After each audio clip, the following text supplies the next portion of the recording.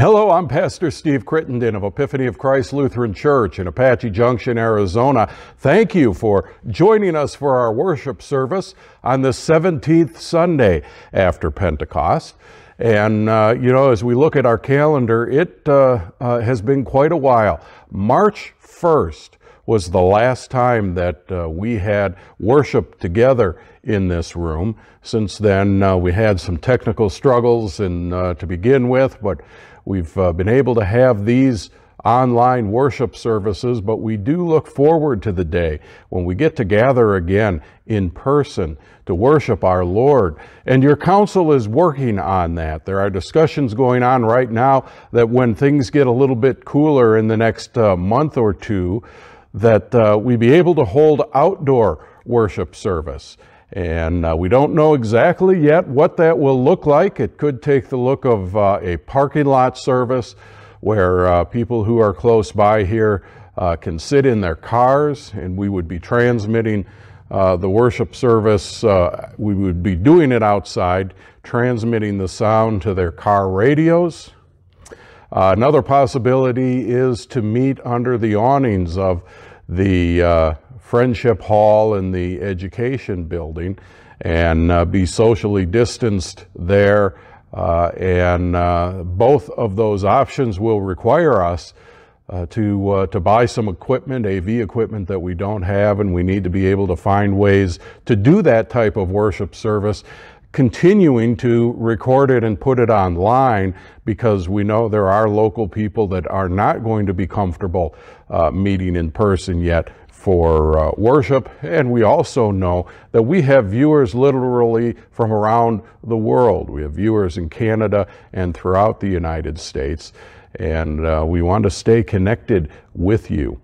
And again, these worship services and these ministries that are online are only happening because of the continued giving from your generous hearts, and we're so grateful for that. You may also remember one of the things that I had said early on in this pandemic was that I wasn't going to shave or cut my hair until we could meet in person again. And of course, I certainly didn't expect that over 6 months later, we still would be not meeting in person. I couldn't do the not shaving any longer. And so we did have a little fun with that, and we raised some money, and we had a raffle, and Harold and Chris Baker won that raffle. And but with regard to my hair, I think I can hang on. I think I can hold out a little bit longer. The worst of the heat of summer is past us, and so I'm going to try. And I had a person ask me, what does that accomplish? What good does it do for you not to cut your hair? And this is sort of a mourning thing for me, sort of like rending my shirt or wearing sackcloth. This is a thing of mourning for me, and it's a visual sign of how long it has been. And we look forward to when I can cut my hair again, because we have had in-person worship service. But now, friends, let's begin our worship service for today, and we will do this with our confession and forgiveness. In the name of the Father, and of the Son, and of the Holy Spirit. Amen. Let us confess our sin in the presence of God. Most merciful God, have mercy on us. We confess that we have turned from you and given ourselves into the power of sin. In your compassion, forgive us our sins, known and unknown, things we have done and things we have failed to do. Turn us again to you and uphold us by your Spirit, so that we may live and serve you in newness of life, through Jesus Christ, our Savior and Lord. Amen. In the mercy of Almighty God, Jesus Christ was given to die for us, and for his sake, God forgives us all our sins.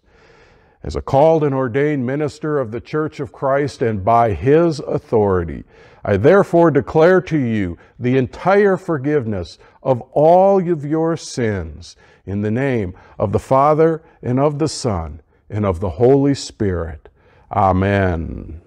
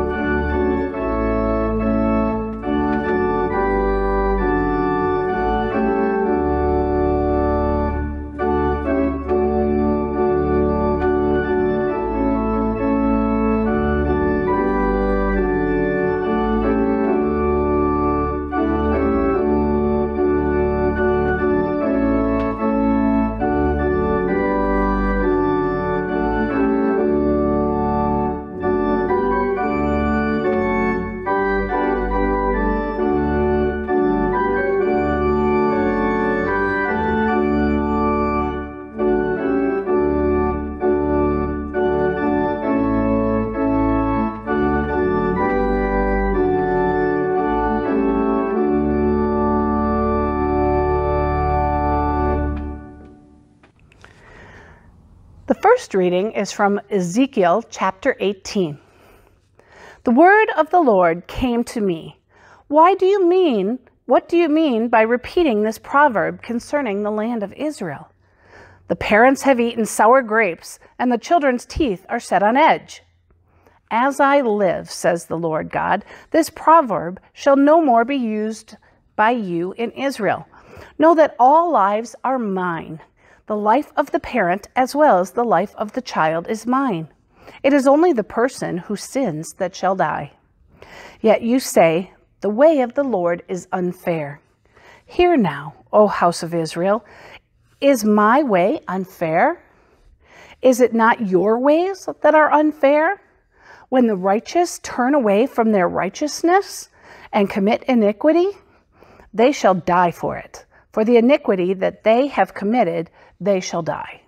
Again, when the wicked turn away from the wickedness that they have committed and do what is lawful and right, they shall save their life, because they considered and turned away from all the transgressions that they had committed. They shall surely live. They shall not die. Yet the house of Israel says, the way of the Lord is unfair. O house of Israel, are my ways unfair? Is it not your ways that are unfair? Therefore, I will judge you, O house of Israel, all of you according to your ways, says the Lord God.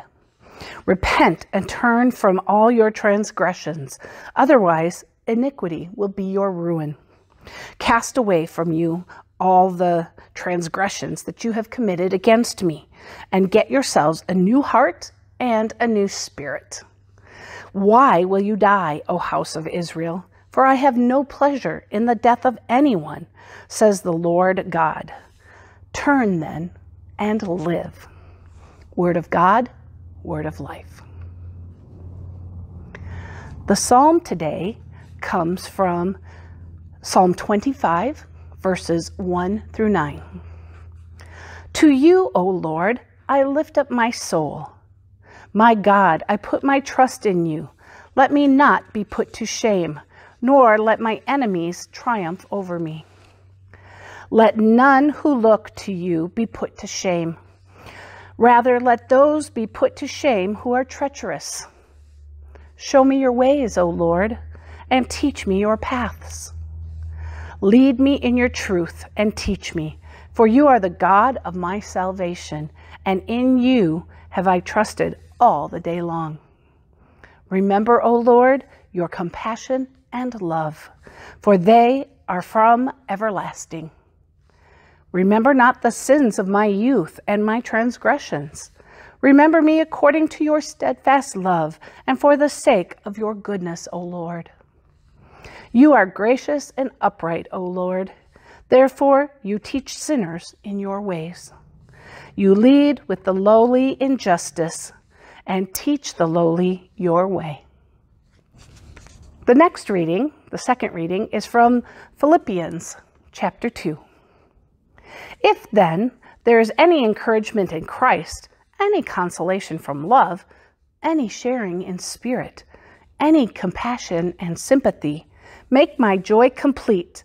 Be of the same mind, having the same love, being in full accordance and of one mind. Do nothing from selfish ambition or conceit, but in humility regard others as better than yourselves. Let each of you look not to your own interests, but to the interests of others.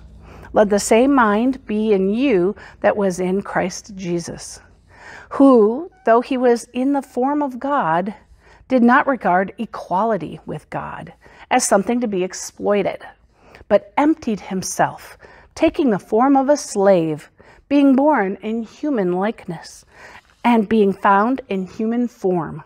He humbled himself and became obedient to the point of death, even death on a cross.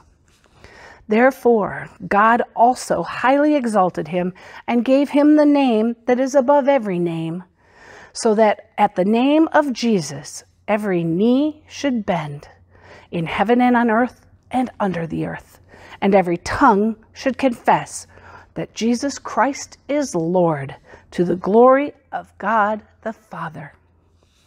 Therefore, my beloved, just as you have always obeyed me, not only in my presence, but much more now in my absence, work out your own salvation with fear and trembling. For it is God who is at work in you, enabling you both to will and to work for his good pleasure. Word of God, word of life.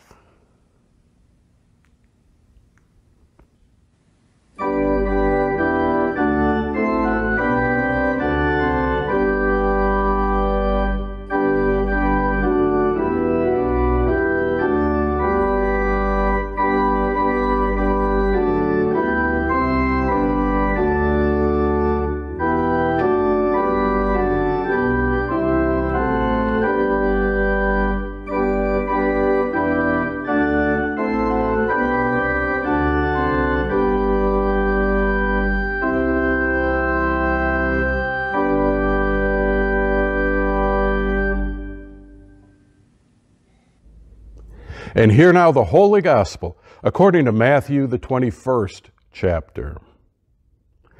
When Jesus entered the temple, the chief priests and the elders of the people came to him as he was teaching and said, "By what authority are you doing these things, and who gave you this authority?" Jesus said to them, "I will also ask you one question. If you tell me the answer, then I will also tell you by what authority I do these things. Did the baptism of John come from heaven, or was it of human origin?" And they argued with one another, "If we say from heaven, he will say to us, 'Why then did you not believe him?' But if we say of human origin, we are afraid of the crowd, for all regard John as a prophet." So they answered Jesus, "We do not know." And he said to them, "Neither will I tell you by what authority I'm doing these things. What do you think? A man had 2 sons. He went to the first and said, 'Son, go and work in the vineyard today.' He answered, 'I will not.' But later he changed his mind and went. The father went to the second and said the same. And he answered, I go, sir. But he did not go. Which of the two did the will of his father? They said, the first. Jesus said to them, truly I tell you, the tax collectors and the prostitutes are going into the kingdom of God ahead of you. For John came to you in the way of righteousness, and you did not believe him. But the tax collectors and the prostitutes believed him. And even after you saw it, you did not change your minds and believe in him. The Gospel of the Lord.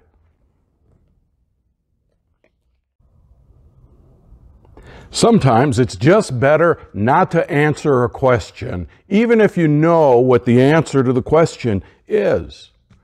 For instance, if a cop pulls you over and the cop comes up and says, do you know why I pulled you over? Don't say, well, I was going 80 in a 65 zone. I passed a car in a no passing zone. Only to have the cop say, well, I pulled you over because you have a broken tail light. Sometimes it just really is better not to answer a question. And I have to tell you that as a student of rhetoric, it's really fun for me to watch Jesus go up against some of these religious leaders. These chief priests and elders have been outmatched by Jesus with one simple question. Jesus has backed them into a corner. Jesus asked them about John's ministry. Did the ministry of John and the baptism of John, did it come from God or was it of human origin? And they cannot answer the question, not because they don't know the answer, but they know that any answer they give is going to displease somebody. And the religious leaders of the day, they were familiar with this entire God versus human origin tightrope, because it's a tightrope that they walked every single day. The chief priests, you see, had a hereditary claim to that position. You could only be a chief priest if you descended from one particular family. And yet at the same time, it was the Roman Empire who made the final choice. It was the Roman Empire that decided who would be the chief priest. So if you wanted to be one of those, then you're going to have to make sure to do things that pleased the empire. And if you were a chief priest, you had to continue doing things. You had to continue cooperating with the Roman Empire. And we have to keep in mind that the emperor never fired anybody. The emperor would execute people that displeased the emperor.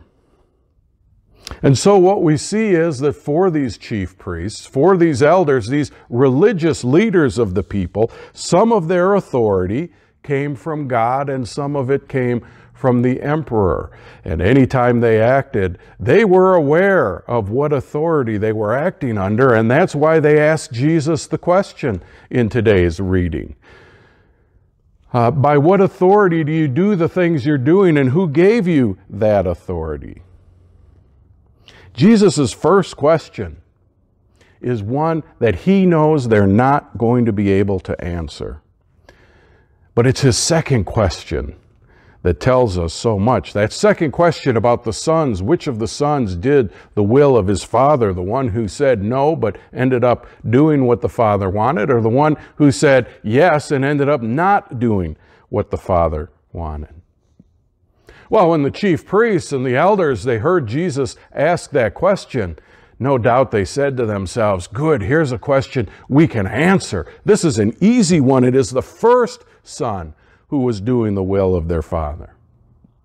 And it is that very answer that they give. It is because of that answer that Jesus condemns them so deeply. And Jesus' response seems to be unfair. They clearly have the correct answer here. It's clear that the one who does the Father's will is the one who does what the Father asks to do. So why is it then that it seems like for answering the way they did, these chief priests and elders seem to be on the outside then of salvation.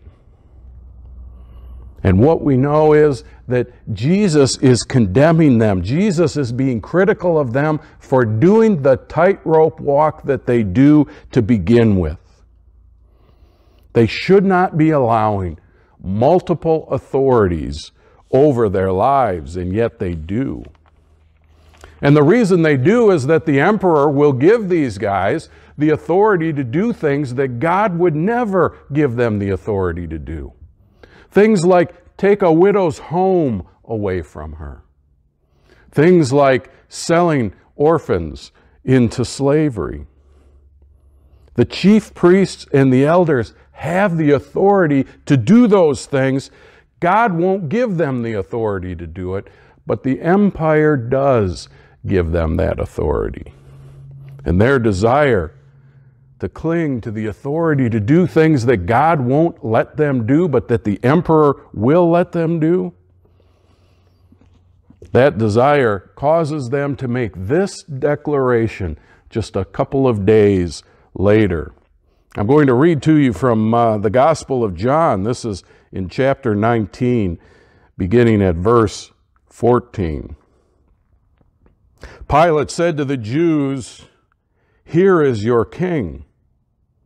They cried out, "Away with him! Away with him! Crucify him!" Pilate asked them, "Shall I crucify your king?" The chief priests answered, "We have no king but the emperor." Then he handed him over to them to be crucified.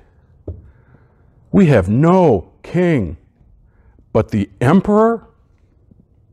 They didn't have to say that. They could have just simply said, "This man is not our king." But that's not what they said. They said, "We have no king but the emperor, but Caesar." See, they were doing some sucking up to the empire there, forgetting entirely the kingship of God. What they had done then is entirely abandon the authority of God in favor of the authority from Caesar, from the empire. Friends, if you want to be in the kingdom of God, there's a very tough question you have to ask about all of the verbs in your life. The verbs are the words, right, that stand for the things we do. There's a very tough question, and it is, who gave you the authority to do that? That was the question that the chief priests and the elders asked Jesus. Who gave you the authority to do this? Jesus actually narrows that question down, makes it far more meaningful. Does God give you the authority to do that? That's the question that we're invited to examine our own lives about. Remember, Christ tells us, don't pay attention so much to what your neighbor is doing. Evaluate your own behavior. Look at your own lives. The things that you've done, does God give you the authority to do those things? Think back over this past week with just one issue, just one notion, and that is the way that you talked about somebody else. How did you talk about a difficult neighbor or family member? How did you talk about a political opponent? How did you talk about a protester kneeling at a football game or carrying an assault rifle through the streets? Did God give you the authority to talk that way? Friends, we are all condemned by this lesson that Jesus is teaching. We are either all in on the kingship of God over our lives, or we find ourselves outside the kingdom, because God refuses to share authority with anyone. One of the ways to know whether your behavior is authorized by God is to continue to read and study the Scriptures. Please always be doing that. We're going to look at this more deeply in Tuesday's Bible study. I invite you to join us for that. You can find it at our website, epiphanyofchristlutheran.org, and watch for the email that comes out with the link to it. But there's actually a very simple shortcut that you can use. You can ask yourself this one two-part question. The first part is this: does what I'm doing glorify God? We should ask that about every verb in our life. Everything that we do ought to glorify God. And the second part is this: does it build up the body of Christ, which is the church? That's to say, not just does it make the church bigger, does it make the church better? Does it make it healthier? Does it glorify God and build up the body of Christ? All the authority of God does these two things. If not, if what you're doing doesn't do those two things, then you're getting authority from powers that are trying to usurp God's role in your life. And the truth is that the powers that want to do that usurping are so big and so strong and so everywhere. That's why we need Jesus Christ. Because even when we fully cooperate with the usurpers, we are their victims. I want you to closely notice Jesus' condemnation of the chief priests.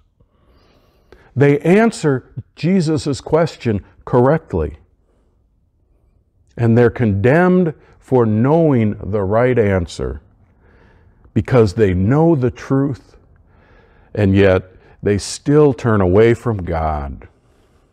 Remember last week, God told Jonah that God was ready to be merciful to the people of Nineveh who do not know their right hand from their left. God is ready to be merciful on people who are doing harm to God's people because they are ignorant about what they're doing.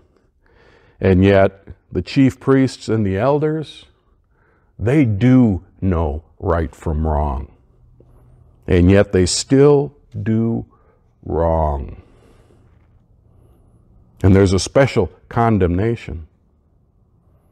This judgment that Jesus lifts up on them in this reading does not leave even them outside of salvation. We're told, remember, in verse 31, this is what Jesus says to them at the 31st verse. Truly I tell you, the tax collectors and prostitutes are going into the kingdom of God ahead of you. Ahead of you. They are still going in to the kingdom. But it may be later in their lives that they do. And it may be so late that it occurs after they die. But God's power is greater than the power of these usurpers. And so even if it doesn't happen until after they die, they still have to suffer through the indignity of watching those that they condemn, those who the usurpers value least, getting into the kingdom first. But they will get there. Their knees will bend, and their tongues will confess that Jesus Christ is Lord. And then the sinners will welcome them into God's kingdom, to God's glory. Amen.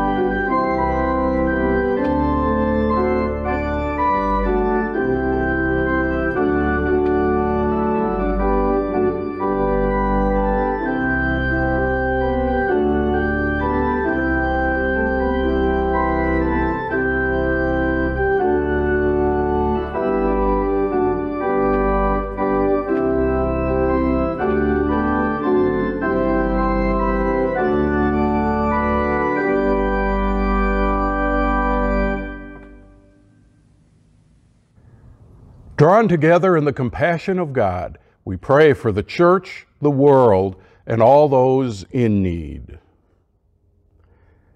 In all the world, give your church unity. Inspire all the baptized with the mind of Christ.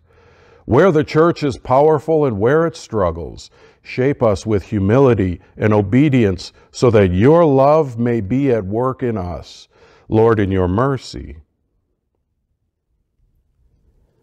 Your Son took on all of bodily life in our world, even to death. Preserve and keep your creation, O God. Mend and redeem places that are polluted and damaged, so that all of creation confesses you as Lord. Lord, in your mercy. Turn the nations toward life. Where our ways are unfair, give us new hearts and new spirits. Where sin permeates our cultures and institutions, change our minds and teach us to trust your authority, Lord, in your mercy. Our lives are yours, O God. Relieve the suffering of those who are ill in body, mind, or spirit.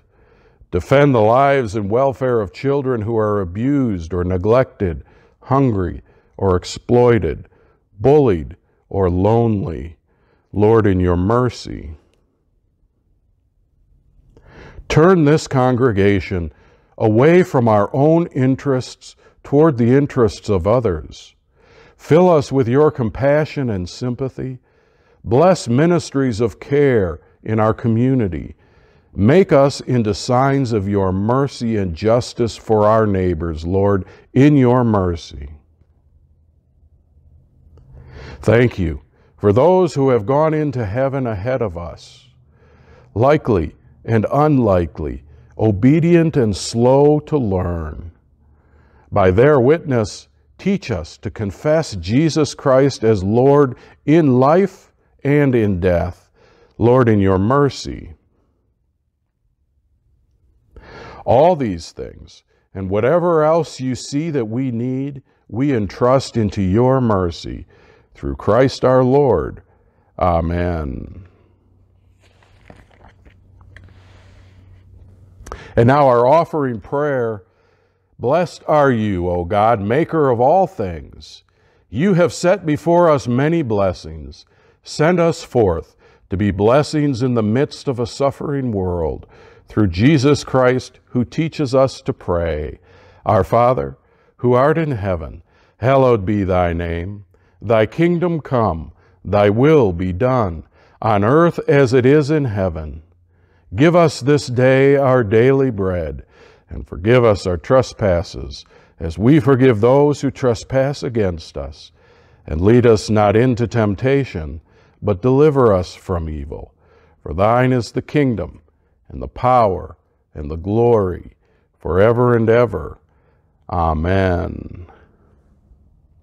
Almighty God, Father, Son, and Holy Spirit, bless you now and forever. Amen.